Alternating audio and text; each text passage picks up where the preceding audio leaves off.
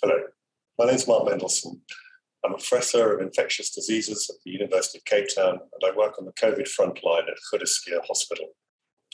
Over the last few days, a video has been circulating promoting an anti-vaxxer stance by a prominent South African healthcare professional. In it, there are various claims made against the vaccines and how COVID is managed in South Africa. From start to finish, unfortunately, this is full of misconceptions, misinformation, myths and untruths. In response, I think it's very important that you understand that COVID-19, although a small number of people, can cause very severe illness, hospital admission and death. The main benefit of COVID vaccination is to reduce the severity of disease, reduce the likelihood of hospitalization, and to save your life. Currently in South Africa, the Delta variant is circulating. And most recently, research has shown that the Johnson & Johnson vaccine that was given to 480,000 healthcare workers in South Africa is 96% effective against mortality. Similarly, the Pfizer vaccination, which is in 2 doses and has been rolled out as part of South Africa's vaccination campaign, is not only extremely safe, but also highly effective in reducing severe disease, hospitalization and death. At the end of the day, although we would like a vaccine to do everything we would dream of, including stopping transmission short and people never getting sick, what we really want is people to be protected from severe disease, hospitalization, and therefore putting pressures on the health system, and most importantly, from dying. Now, there have been 4 billion doses of vaccines for COVID administered worldwide. To date, there have been no long-term effects reported. That is not to say that there aren't side effects.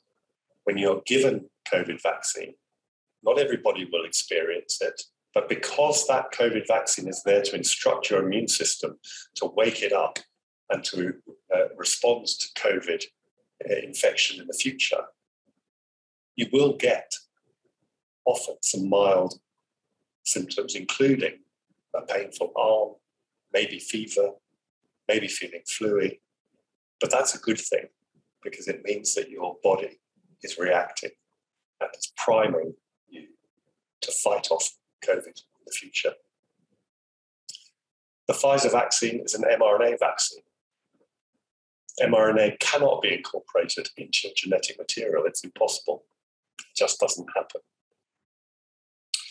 The components of the vaccines, be it Pfizer or others, are well known. They are not a secret, as has been suggested in the circulating webinar.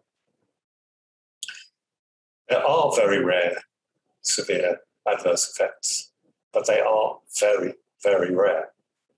One of the most well-publicized is the clotting disorder that was linked to the so-called vector vaccines, AstraZeneca, and in a very small number of cases to the Johnson & Johnson vaccine. But these are incredibly rare.